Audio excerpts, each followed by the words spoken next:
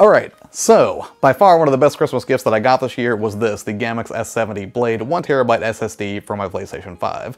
And that is because the PlayStation 5 only has, I believe, about 840 gigabytes free out of the box, and given how large games get nowadays, it is nice to have a little bit of extra internal storage without having to swap things around through, like an external passport or something like that. So today what I wanted to do is just kind of go through the install process and kind of highlight what it's like to actually install the SSD in the PlayStation 5. So let's just go ahead and jump right in, and I'm going to switch over to a voiceover so I can show you all the steps that I took to get this thing installed. Now obviously the first thing you want to do is make sure that you have a hard drive that's compatible with the PlayStation 5. I chose the Gammix S70 Blade because it was affordable and it didn't require an additional heatsink since it comes with a thermal pad, but we'll get to that in a little bit.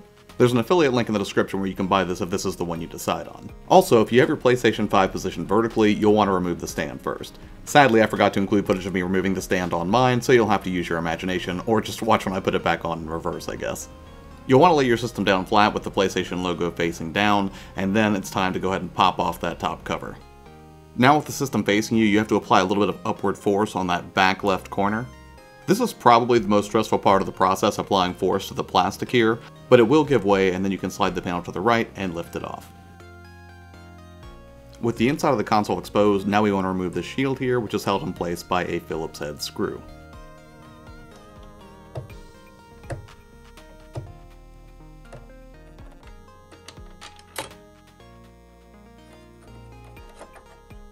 With the shield now removed, you can go ahead and set that aside, and let's go ahead and get the drive ready for installation. On the bottom is the drive itself, and above that we've got the thermal pad that we're going to stick to it. Start by removing the strip covering the adhesive, and then carefully line it up with the notch at the end of the drive and make sure that it's pressed down tightly. The connector should be to the right of the XPG logo, and the notch should be at the bottom. Now you can go ahead and insert it into the drive bay with the thermal pad facing up. Also, the connector is keyed, so you shouldn't be able to push it in incorrectly. Using a smaller Phillips head screwdriver, you'll want to go ahead and remove this screw here and grab the spacer as well, because we'll use this to secure the drive.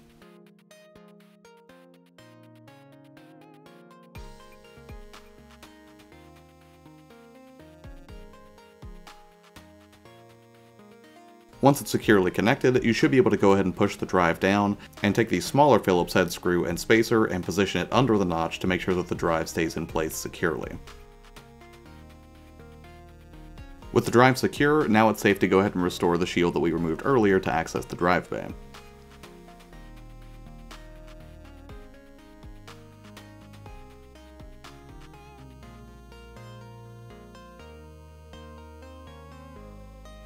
And now with the shield back in place, it's safe to go ahead and slide the panel back onto the console. Thankfully, sliding it back on is way less daunting than taking it off, and you'll know that it's been reseated securely once you hear the click. And then finally, using a flathead screwdriver instead of a Phillips head, restore the base of your console. At this point, you can go ahead and fire up your PlayStation 5. It'll take a moment for it to initialize the drive, but after that process is done, it should show up like this. And now you should be free to start filling up that drive with all sorts of games, media, and applications. Alright, so that's it. That is the process for installing the Gammix S70 Blade SSD into your PlayStation 5. Again, kind of straightforward. The steps can be a little bit intimidating, but honestly it's not that bad as long as you have a couple of screwdrivers and you don't mind the a little bit terrifying process of kind of popping off that cover of your PlayStation 5. And if you have any questions about this, please let me know in the comments below and I will do my best to answer them. I would say for the most part it's a pretty straightforward process. I was a little concerned that it just had a thermal pad instead of doing a full-blown heatsink, which is usually recommended for these types of drives, but I've been using it for about a few weeks now, and I've not had any issues yet, and I've been playing the PlayStation 5 a lot. So again, if you have any comments or questions about the process below, just let me know down there. I'll do my best to get back to you. As always, thanks for taking the time to watch. Have an amazing day, and I'll see you on the next one. Bye.